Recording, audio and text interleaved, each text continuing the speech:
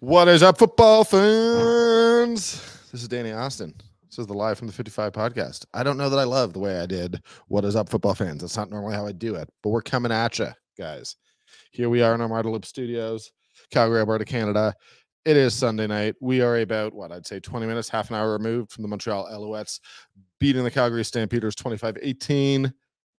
Stamps are now dropped to 2-5. They have 4 incredibly tough games. I got Ian Busby coming in. We had a lot to talk about.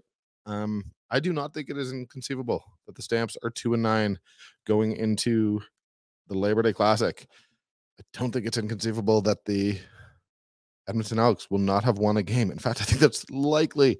The big game of the year, the All Alberta tilt. It would be a 2-9 team against an 0-whatever team. We'd hate to see that. I hope that's not how this plays out. But this is part of why we've been saying for weeks that we thought that last weekend against the Ottawa Redblacks was such a huge game for these Calgary Stampeders. They needed to get to 500. They needed to get to 3-3 at the time. Instead, they lost in overtime. And then ultimately tonight, they had a chance to tie it. They had a chance to send it to overtime. They were down there. They were what? Let's take a look at this. They were quite literally on the Montreal 10-yard line. They just needed to, get a first down, get 3 yards, and they couldn't. They went for the end zone.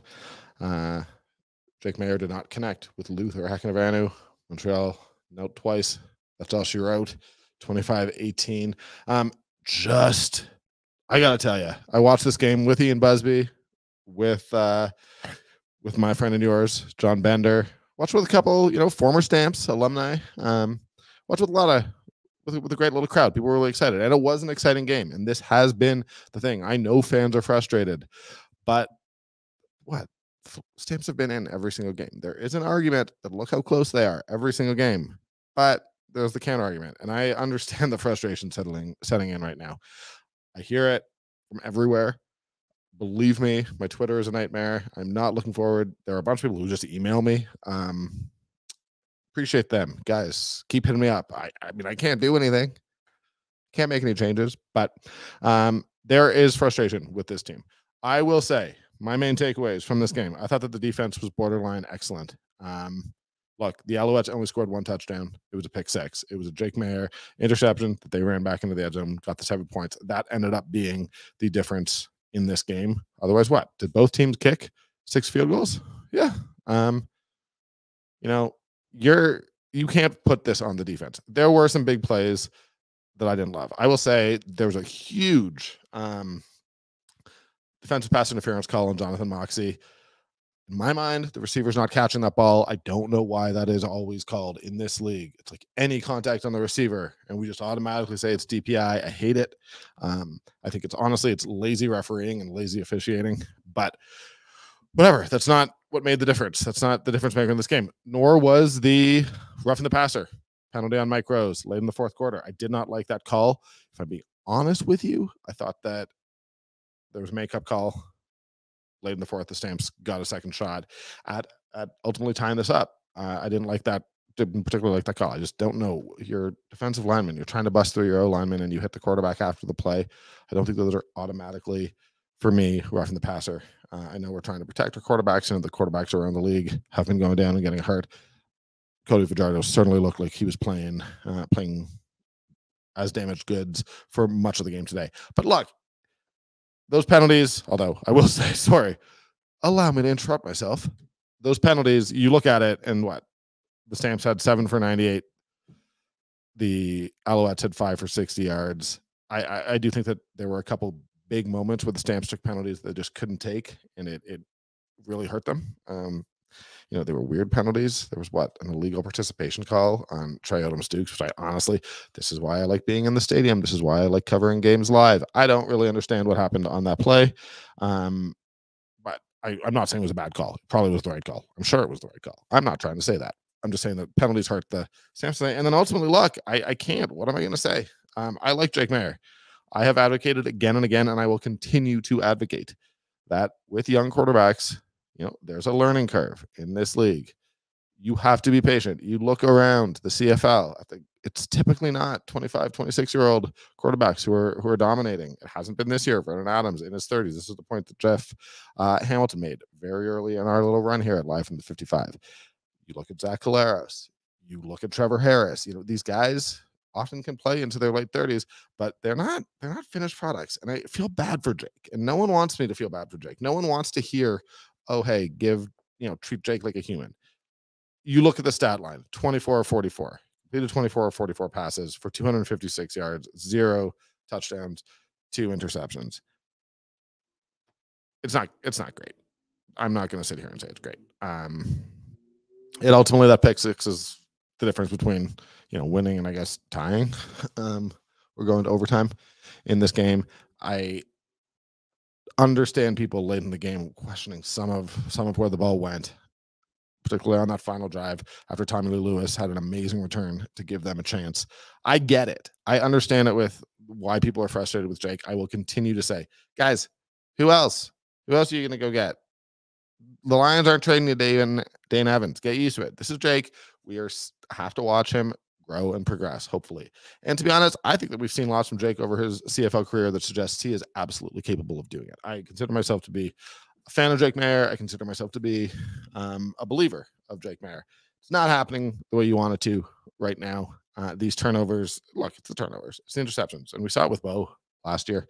There are just too many. And I don't know what has to happen for them to stop. I don't know if that's fully on Jake. I don't know if that's on the play calling. I don't know. There are some busted routes out there. It's not working. And right now the Stamps are 2-5. Now, are we like games? The games aren't played on paper. Toronto. I'm just going to pull up the Stamp schedule. I know what it is for the most part. I believe it is Toronto, BC, Winnipeg, Toronto. But I want to make sure I don't get any of those wrong. Toronto at Calgary next Friday. That's a huge game, obviously, against an undefeated opponent, the Grey Cup champion, Toronto Argonauts. Their head coach is your former quarterback coach. Their defensive coordinator is your former defensive line coach. They've got a receivers coach in Pete Costanza, former guest, friend of the pod, who's obviously here, Josh Bell. Like, you go up and down the roster, there's so many former Stamps there. That they're coming into Calgary with a chip on their shoulder, wanting to prove something. That's a huge game for the Argos. It's a huge game for the Stamps. Are you picking the Stamps to win? I doubt it. I guess there are questions about Ched Kelly. I don't really think there are questions about Ched Kelly. But after that, you're going to BC, a BC team that shut out. God, that was depressing. The Edmonton Elks, second time this season, 27-0. The Lions are cruising, man. That defense is really good. And for a Stamps offense that right now has questions, that is going to be a challenge. I will be honest with you. Everyone says, oh, Jake's bad under pressure. Jake's bad under pressure. I don't say that. Jake was under too much pressure this week. I honestly thought that guys were getting on him awful quick, way more than I would have liked. So that is a very good BC Lions defensive line. I think that they're going to cause trouble. That's a tough game in Vancouver on August 12th. Then it's Winnipeg at Calgary. Winnipeg has basically dominated this like quote unquote rivalry since 2019 with the Stamps. This is, it may be at Calgary. The Bombers may be old. I shouldn't say old. They might be getting on in years. They might not quite be the same sprightly team as we saw, but that's a tough game. And then if you're the Stampeders, you are going then to Toronto, August 25th. What more can you say? That's the toughest stretch I could give you, other than all those games being on the road, I guess. But that is as hard a stretch of games that the CFL could hand out to the Calgary Stampeders. And the reality is, I think that the Ottawa Redblacks and Montreal Alouettes are lesser teams than any of those, and they gave the Stamps all that they could handle. It's weird. You just look, and it's like, well, the 24-11 loss to Winnipeg, the 25-15 loss. But other than that, the Stamps beat the Redblacks in week 2, lost by a field goal to the Riders in week 3. Week 6, they win by 2. Week 7, they lose in overtime. Week 8, they lose by a touchdown. They're in the games. Everyone's saying, "Oh, give up hope."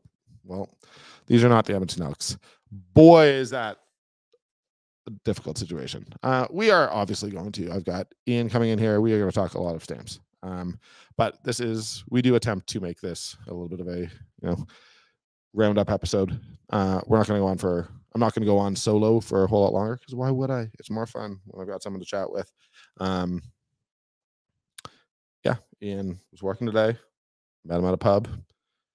He had a beer. I drank more water. I hiked today. I hiked up a mountain, trying to get back in shape, guys. Trying to look good for the live from the 55 audience. But yeah, I don't know. Looking around, you got Hamilton beating Ottawa 16-12. Of course, Levi Mitchell gets injured on the final drive. We're going to talk about that. I tend to just not think that was nearly as big a deal. Then you got the Toronto Argonauts, just I don't want to say massacring because that's not really true, but laying a beating on the Saskatchewan Roughriders 31-13. The Argos are the best team in the league. The Roughriders, yeah, they gotta figure some things out. Quarterback question for a lot of teams around the league. Arguably 7 of the 9. And then honestly, you had Saturday night. BC Lions 27, Edmonton Elks 0. The game made me really sad and depressed. I didn't grow up with the Calgary Edmonton rivalry, so it might just not mean quite as much to me as it does to other people. But this is not easy seeing what's happening to Edmonton. That's an important market for the CFL. That's a great sports market. Something has to change. And I know everyone's like, oh, there's a coaching cap. I'm not going to call for Chris Jones to be fired or anything like that. But honestly, if it's the coaching cap that's preventing it from happening, Randy has my permission. Get rid of the coaching cap for one team and not the other 8. Just do it. I don't know. We got to fix this. Get it fixed. It's not fair, but life's not fair. Things are hard. Ian Busby has just walked in. We're going to get set up here, and we're going to go. All right, guys. Before we get going, I got Ian Busby here, but it's important that I really quickly talk about my favorite charcuterie spot. It's not even close. It's number 1 with a bullet. Delicious elevated cheese, charcuterie, made with fresh artisanal provisions for on-demand grazing. What more can you ask for? I love Fraser and Fig. Honestly, I really do. I've said this many times. We were with John Bender today. I will say that I was hiking with my dear friend Kami Kepke today, and she said that there's no way that we are eating charcuterie on air without her. So I believe. Oh, really? So now it's become a buffet of Calgary media. I can't think of anywhere I'd rather get a buffet than Fraser and Fig. Ready to go cheese and charcuterie boxes, curated with local and artisanal ingredients. They got 4 sizes. We're gonna get the big one. They suit every occasion. Let me finish. All boxes come with meat, cheese, dried fruit, fresh fruit, nuts, olives, pickles, carrots. Their selections vary month to month. The choices, you can do all sorts of different things year round. Switch every month. Try 12 a year. Try more than 12 a year. Do whatever you want. The point is, I love Fraser and Fig. They're a great sponsor. I super appreciate them, and I'm very happy to have them. And we are going to have Kami Kepke on. For those watching on YouTube, but one of the things I figured out is that whoever is further back, our heads look more normal sized. So if I move up, I look like I have an enormous head. This is great radio, by the way. Yeah. For those people listening on podcast. Anyways, Ian. Okay, we'll try to be at the same level then. Yeah. Here's the thing. If you wait until to do this big charcuterie board feast and everything, you're going to have everybody. By the end of the season, everybody's going to want to be on board, and it's just going to be like walking around this giant party. It's going to be like a wedding party. That many people, this is going to be massive. If I went to a wedding party and it was Fraser and Fig was there, yeah, it would be great. I'd be thrilled. I'm saying this sounds like a great idea, but how much do you want to let this build all the way to the end of the season? And then it's just going to be the biggest bash for literally. I intend on doing it every time that I say I'm doing it next episode. I actually mean it. It's been a wild time. Ian Busby. Yes. I said this in the intro. It is impossible right now. I have to respond on some level to what the fans are talking about. That is part of the job. I haven't looked yet. Yes. I know what we were talking about while watching this game. So it's Jake Maier, 24 of 44, 256 yards, 0 touchdowns, 2 interceptions. I think there is more going on with this team than Jake Maier's performance. Jake Maier himself said after the game against Ottawa, there are too many turnovers, too many interceptions. And turnovers was the exact thing that got him this one, and not being able to punch the ball in the end zone. So that bagel in the touchdown column and the 2 in the interception column, that's the entire story right there. It was a pick 6 the other way. How many times are you going to win games when you're giving up pick 6s? You can't give up pick 6s. It's just, and especially early. And it was the whole difference of the entire game was they were always, Montreal Alouettes were always up a touchdown because of the pick 6. Look at the defense. The Montreal Alouettes also had 0 touchdowns. Mm-hmm. Yeah. The defense played exceptionally well. I thought, because the Alouettes had a good attack against them. They kept moving the ball, but then they'd shut it down and force field goals. 6 field goals for each team and a pick 6.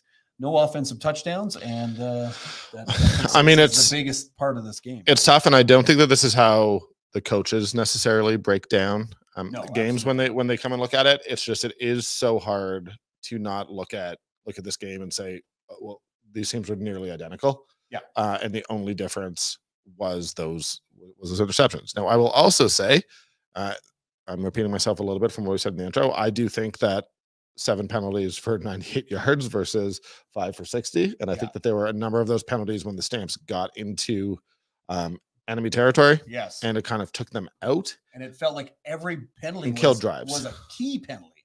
Yeah. They extended drives on Montreal with very questionable roughing the passer call on Mike Rose late in the game. And then that was given back though. That's my issue. It was like, it was given back on the next drive, but it was just like, it felt like a killer at the time. And then when you get into the, like inside the 10 and take 2 penalties to put yourself in a second and very long to get to the end zone, those were crushing penalties, and just ones that, a team, a third of the way into the season, more than a third of the way into the season, you got to start cleaning that stuff up and not allowing that to happen. So you can't, when you're having a hard time scoring, you can't put yourself in a worse position just by making a mistake. Well, like substitution and that type of stuff, that's not Calgary Stampeders' way very often. No. And I that's why I'm bringing it up to say that this was not as simple as Jake Mayer threw 2 interceptions, one of which was a pick 6, and it lost them the game. It is not as simple as that. You have watched? To be honest, what's wild is I've covered the Stampeders for 7 years. Started in 2016. Now, last year was sort of the start of the quarterback transition, so I did cover that. You, in your time covering the Stampeders, covered several, I do believe, right? I mean, you went for. You can go through it, but like the only real transition that I was covering was from Burris to Drew Tate, because when it was just a mess before that, and they had the Dickinson era, 2000, he was coming back in 2003. He went to BC and didn't come back to Calgary. They had a flux of quarterbacks. So this is this kind of the second big one that I've, third, I guess, because then it was like over to Kevin Glenn and Drew Tate. I consider that to be one little era. And then from Drew Tate over to completely to Bo Levi Mitchell. So then it was like, okay, so those transitions, this one is obviously going to have some growing pains. And the last one did. But what happened was Drew Tate came in and was hurt a lot, and Kevin Glenn was the guy taking over. So it was not like a quick transition to a new player. And then the other one was Bo Levi Mitchell coming in, and we've said this before on this podcast, that was just a meteoric rise. Like nobody else has had that type of start of career that Bo had, and nobody should be held to that standard. But you're seeing like ups and downs, and you expect this with the young quarterback, ups and downs. Just a couple of bad mistakes today, and but it's my pertinent question, because when you talk about Drew Tate, that was not a straight line when Drew Tate sort of took over from Henry Burris. It did not always go smoothly. The team never actually went anywhere. It never actually went anywhere, but there was there is an important distinction there that you brought up, which is that they had a veteran established CFL quarterback in Kevin Glenn waiting in the wings. Yes. People can email me, tweet me, say whatever they want. Stamps don't have another option. No. Like I mean, you can say, oh, I loved what Tommy Stevens did. 31-yard that was run a great today. play, That was a great play. Obviously, when he was called on, he got the yards he needed. But like we haven't seen any indication that he can actually throw the ball. Yeah. And then you have, a couple guys who are 2 months into their CFL careers who none of us know a damn thing about. Dave Dickinson, I asked him. I'm not saying that to be like, oh, you asked him, but I did ask him at the end of last season. I said, hey, look, we all know Bo's leaving. Is it a priority to have a veteran, proven CFL backup? Right. And he said, of course. Now, the problem is where are you going to get those guys? Well, right? Yeah. Those guys are starters now, right? I mean, Nathan Rourke left, so Vernon Adams Jr. is the starter in BC. They got Dane Evans. They're the only ones who actually managed to do it. Well, and the thing is, because they had been paying guys so much less, they could actually go out and I think they made the best offer for Dane Evans. I think that was what it came down to. Mm-hmm. Yeah. Well, they also had to trade for him, which is what they did. So, but it's a difference there, right? Yes. Yeah. Now, I think that there would be nothing better for Jake Mayer's development than to have a veteran, a Kevin Glenn help, like working in the room, doing all that. I am still a believer that Jake Mayer is ultimately the quarterback of the future of the Calgary Stampeders. I genuinely believe that, and I think he is going through some growing pains and a tough stretch, and I just don't think that we are used to young quarterbacks anymore and having to give them time. Typically, like your average young quarterback, like you look at Dane Evans when he came in. Yeah. Dane Evans came in because he was forced in. So there was a little bit of, well, you're not the starter. So even when you make mistakes, it's easier to, you're filling in for Mazzoli. Exactly. Well, I'm talking like Dane Evans when he broke in and initially. Yes. It was like, well, you're not Mazzoli. So mistakes are understandable. You're the backup. You're just being forced into playing. Typically, I don't think that we've seen a lot of young quarterbacks in recent years succeed while thrown into the starter position. Now, Chad Kelly, everyone yells at me that Chad Kelly's not young, even though, like, guys, I'm using it. Like, I'm using it because he's a first-year starter. Like, I know he's not young. He's also an SEC quarterback. I just think that ultimately, like, we are seeing the growing pains that come with a young quarterback. And I think Jake would be the first to admit that he's not playing his best and that he's not playing well enough for this team to win. But honestly, there are people who just seem to delight right now and just saying Jake sucks, Jake sucks, Jake sucks. It's like, yeah, well, you're not offering a single alternative or a solution. So this is what I was hearing back in 2005 when Henry Burris came in, and it was Henry Burris's kind of first real "you're the number one guy" season, and he had been in the late 90s with Calgary. He goes to Saskatchewan. He starts for 1 year. He throws like 25 interceptions. Everybody says, "Oh yeah, he's got a lot of potential." Then he goes to the NFL for a couple of years, comes back to Saskatchewan. He doesn't get the Nealon. They picked Nealon Green. They didn't give him the starting job. They picked Nealon Green instead of him. He signs with Calgary as a free agent and comes in, and then all year, all through 2005, it was, are we sure that Henry Burris has it? Are we sure that he's going to be the guy of the future? It was like, well, we don't know, but everything is, it just feels like it's there. There's little things that show you that you have to have confidence. You have to have patience, and look how that turned out. Right. Mm-hmm. So, but again, when a lot of these times it's like when Dane Evans came in a couple of years ago, that team was solid top to bottom. That was a 15-win team, not by accident. The Stamps are not solid top to bottom. They are not solid top to bottom. And I think we can find all the flaws within this team, and it's evident when you're watching them play. There's just little things missing, and it's not all the quarterback. Of course it's not all the quarterback. And I will say that, to be honest, I felt like Jake was under more pressure than he would have liked today.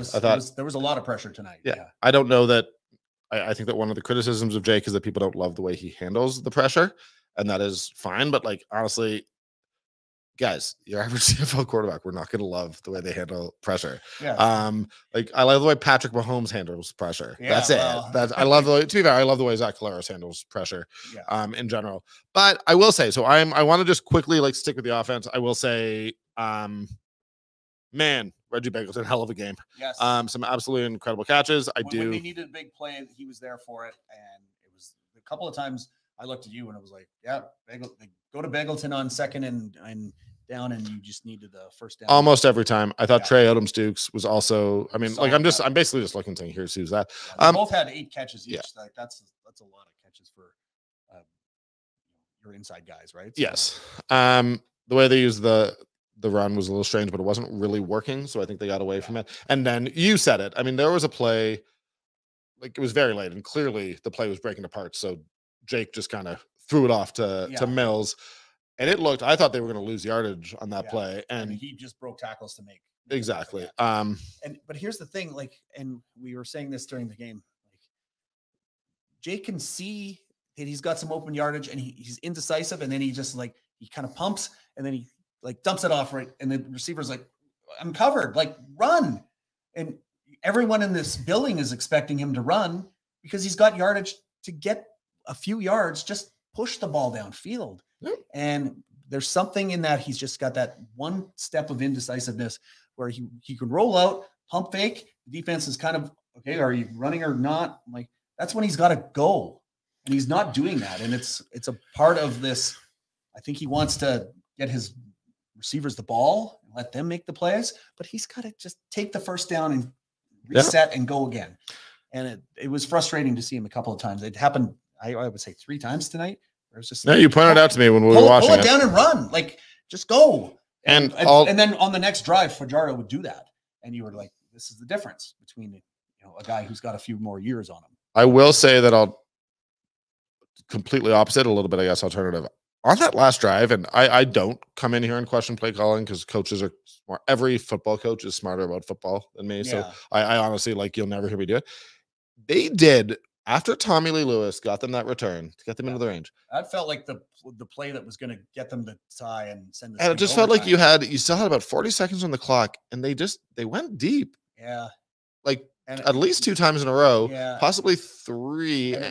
They went deep a lot, and it was like there's lots of time on the clock. I don't know why they didn't go underneath. Yeah, I don't know what the look that the defense was giving was. I genuinely don't know. Actually, legit saw guys open, and it just didn't connect. But it felt like you guys don't need to get like there's 40 seconds in the CFL is a long period of time. When you got 35 yards, you're just like, slow down, like slow it down. You don't need to worry. Like, we were with a former CFLer who we're not going to name, not John Bender. That's not who I'm saying. John Bender, we were also with, who was very adamant that there was pass interference on some of those plays, and if the Stamps had still had their challenge, they would have used it. However, had the Stamps still had their challenge, they likely would have used it on the Mike Rose roughing the passer play earlier. Okay, I want to again because I think it's important that we not just talk Stamps. It's very funny. My plan for this was the Sunday show to be the wrap up of the whole week. But we just had Stamps games on Sunday. We just had Stamps games on Sunday. Really fresh in our minds. Ultimately, we like Tommy Lee Lewis. I thought that the defense did great. I will say this again. I just think that the officials need to do a better job of figuring out, was the ball catchable before you call defensive pass interference? I'm so sick of these calls. They go against the Stamps sometimes, they go for the Stamps sometimes. If the receiver can't catch the ball, it shouldn't be DPI. It's outrageous, and I just hate it. This has been going on for years and years and years and years.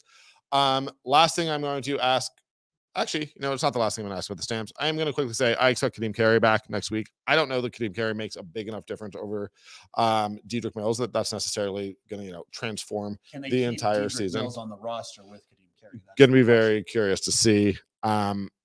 It was just such a weird week. James Fodder is being added. I mean, he's done for the season. I don't know why. That's been told. I've been told that. Obviously, everything happened with Jagger Davis. Yeah, that was it was weird. The fact that we're not talking about that right now, we're just sort of moving past it, is crazy because that was a really big story. Yeah. It's all I basically wrote about this week. The defense was not the issue tonight. So no. No. And it's just, I don't know. They've got 13 guys on the 6th game, although they haven't actually updated some of this because they still have, I don't know. Let's just move on. Right? Yeah. I don't know. Who knows? Wait a minute. There's something strange going on online associated with the CFL. I don't know. Let's not point out. I will say credit to them. The stats worked live. Last question on the Stamps. I said it on the gauntlet. Toronto at home, BC and Vancouver, Winnipeg at home, Toronto and Toronto. Do they win one of those games? You have to say yes, right? Yes. Yeah. They have to win some. They have to win one of those games. Okay. So well, the road games are tough. Going into BC, going into Toronto, you feel better about your games at home.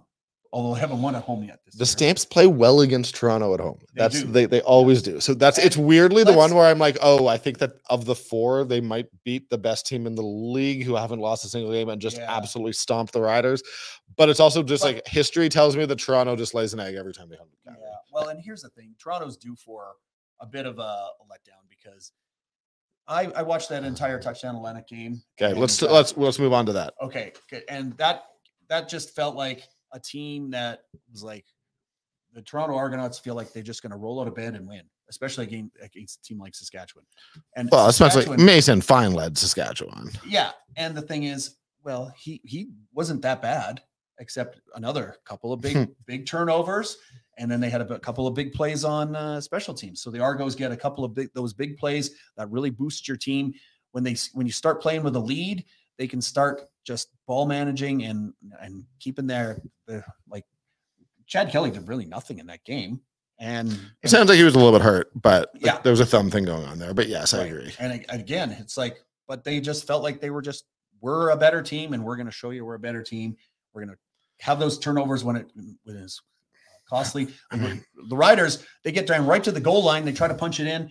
They put the ball on the turf. Like what did John Bender say? We had some non-football fans there. Yeah. And Bender was like, if I tell you that the Stamps didn't get a touchdown and turned the ball over twice, what do you say in advance? Like, that's all I tell you. Oh my God, they lose. Yeah. And I mean, that's the same thing here, right? That's like you look at the numbers and first downs, Sask 22, Toronto 13.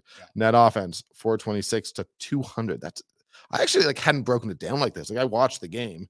And to be honest, I thought it was actually like in part just because the Argos were just like they, as you said, just never felt like they were. They never felt like they were in any jeopardy of taking the lead.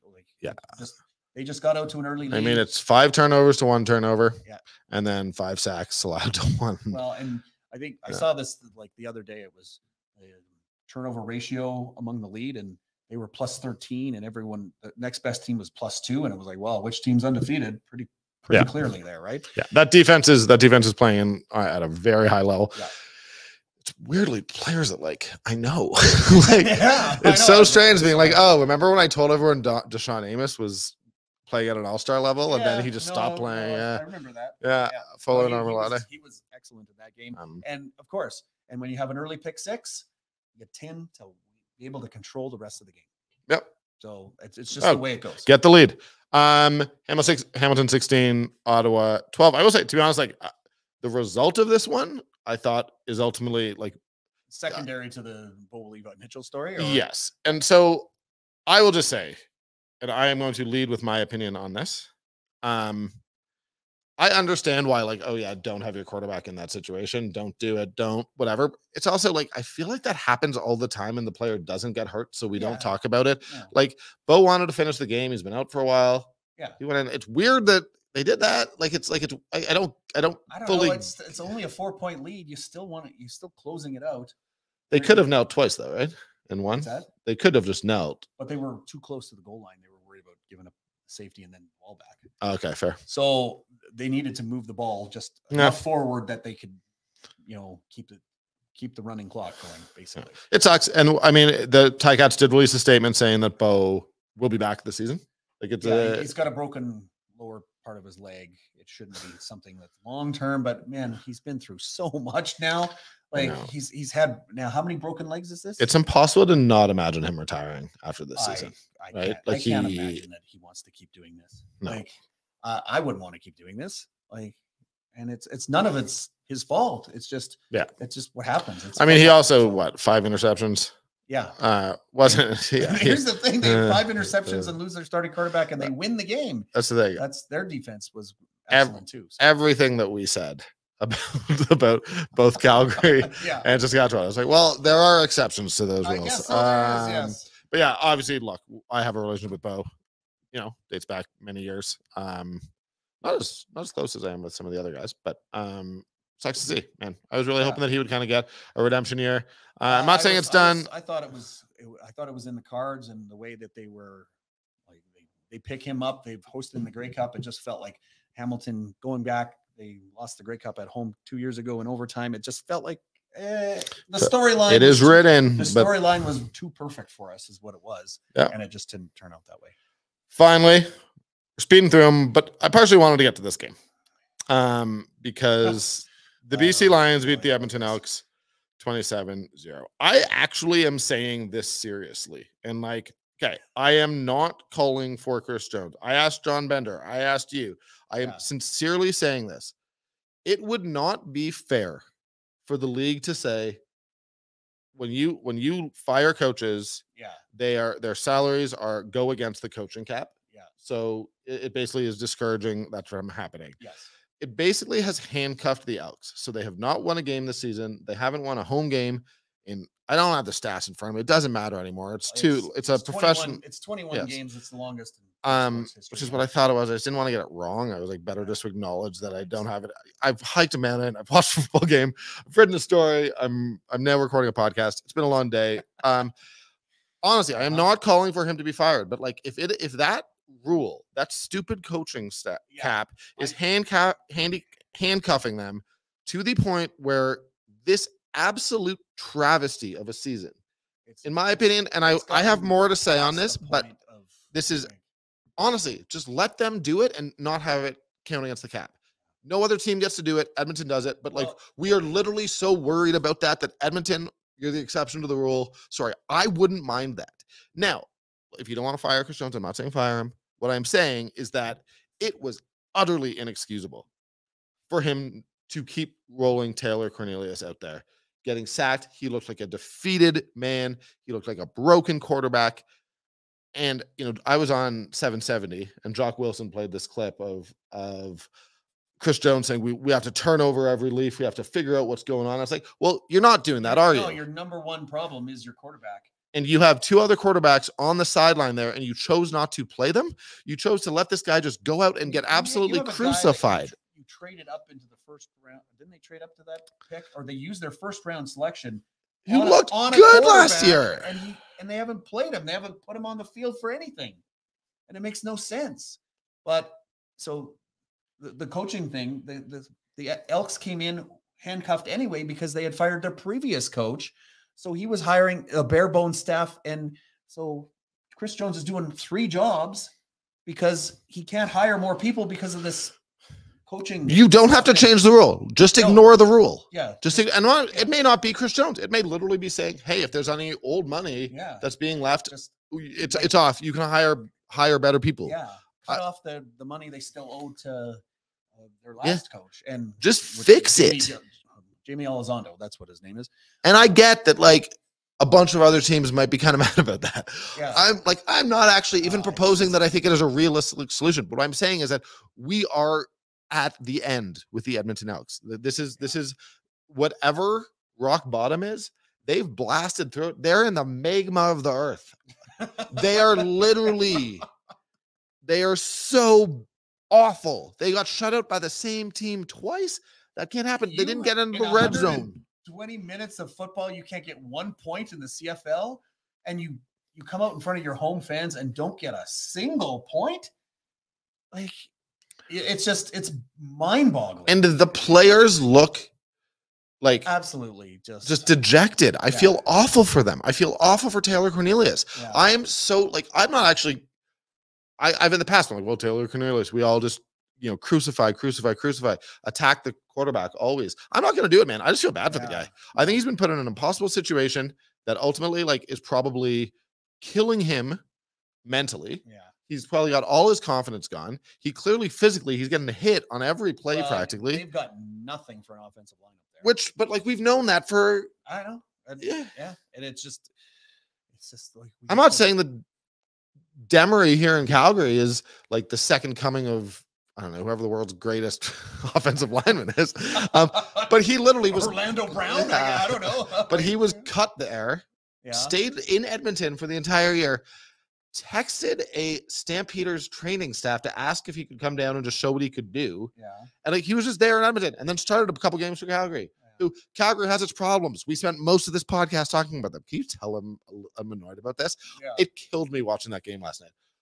All I wanted to do was watch Fellowship of the Ring last night. Yeah. Because I was hiking. So I was like, I'm watching Fellowship. And then I was like, not until the CFL games are over. Yeah. And Well, I could only stomach. I had to watch that. I could only stomach to watch the first half. I got to tell you, I had to turn it off.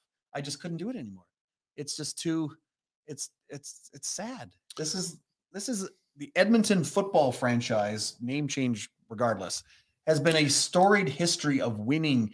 And in the house that Hugh Campbell built. Yes, and the house that Hugh Campbell built. Well, here, that's the funny thing. It's Rick Campbell. It's Rick Campbell in there, going in there and setting this record. But I mean, Rick Campbell's paid to win football games, and that's what he's doing. And it felt like that they weren't trying to run up the score. They weren't doing anything. They were like, this is kind of embarrassing, and we're just gonna like run this down. And you can tell the fact that they ran the ball 23 times. Yeah. I was like, no, we're just gonna run the ball. Yeah, that's how it's gonna go. It was embarrassing, and it stinks, and it stinks for this league. Yeah. And I don't know. Like, the weird thing about it is someone said to me today, like, "Oh yeah, the fans are pissed," and I'm like, the fans aren't pissed anymore, man. No, they've given up. They just the fans are defeated. The fans are apathetic. Yeah. Like the fans That's the last thing you want. Like, you don't want apathy. I don't know how you come back from that as a organization. Like, how do you rebuild the trust with those fans who have said, well, we spent all this money and you put a terrible product that embarrasses me as an Edmontonian? How do you rebuild that trust? I mean, say what you want about the Stampeders, and I know fans. I'm avoiding opening TweetDeck on air because, like, man, are people gonna be mad at me? The best part today, I don't know if you saw it. You probably wouldn't have because you were not sitting on your computer. No. I was like, I had water and was literally doing this. But I at one point tweeted, like, on the second to last drive, a bunch of people just randomly wrote me about Drake, and I just wrote, like, not back to them, but I tweeted, I was like, it's like some of you only watch the quarterback. Like, move on, guys. And then the next play, he threw an interception, and I was like, yeah, my timing. Yeah, it is hard to watch the whole field when you're watching on television. I can tell you that. That's one of the things that when I first started going to games in stadium and covering games, and it was like, no, I can see the whole field. Maybe I should just like expand my peripheral vision and see the whole field and try to envision what the play is going on, instead of, you kind of, when fans go to the stadium, sometimes they just watch what the quarterback is doing because that's what they see on TV, and that's how they're conditioned to watch a football game. Whereas once you start to expand your vision, you don't want to watch on TV anymore. I hate watching on television. I'd rather be in stadium. Obviously, can't do it all the time. Obviously, when they're in Montreal, you can't do it anymore. I used to do all 18 games, but I'm miserable about it. Yes, tell us about it. Yeah, the worst football team that I've ever covered was the 4-14 2004 Stampeders. They won 4 games. That's crazy to think about. That literally they were starting the owner's son. That was 2003. Okay. But in 2004, they were starting just a new guy every week. Like, I think 4 different guys started at the quarterback. It started with Marcus Crandall, and it was Tommy Jones, and then a couple other people I can't remember. And then at the end of the year, it was Kahari Jones, because they made a big trade to get Kahari Jones. That didn't pan out, obviously. But anyway, that is the worst football team that I've ever covered in terms of record. 2003 was also bad. They were 5-13. But like, that team would kick the crap out of the Edmonton Elks right now. Huh? So, because they had Denny Crehan as their defensive coordinator, and he knew what he was doing on defense. Like, and again, it's always awkward when, to be honest, like I always, with the Riders last year, stuff like that, but like, this is my podcast now. You're my regular guest. You're a part of this. We are 2 guys who live in Calgary. Yeah. So like, I swear on my life, like, I'm taking no pleasure from this. Like, this is not a couple Calgary guys beating. I want Victor Cui, like, who I genuinely think has cool new ideas. I don't think all of them are going to work, but like, he's trying. He's trying, and then he's being handed this, and you can't sell a turd. Like, you just can't. No. And Taylor Cornelius should have not been in that game the entire game. That's the one thing where I'm willing to just come flat out and say it. At what point do you just give somebody else the chance? What do you got to lose at this point? And I think we said this last week. It was like, well, why isn't Trey Ford just doing something? Run a package for him. Like, the guy can run like the wind. Ian, I am not kidding you. If Chris Jones had just said midway through the third quarter, like, Trey, I want you to just run in and just show me how high you can throw the ball. Yeah. Just throw the ball as high as you can. I don't care what happens to it. You just throw it really high. Like, show me your arm strength. Catch your own Yeah, pass. right in. Throw it up. Like, Yeah. remember, It would have been more productive than what it actually was happening out there. Like, I'm not kidding. Like, it was that bad. I'm thinking of Nelson when he's quarterbacking on The Simpsons, and he's like, oh, this is terrible. He throws the ball up, he runs past everybody, catches it in the end zone.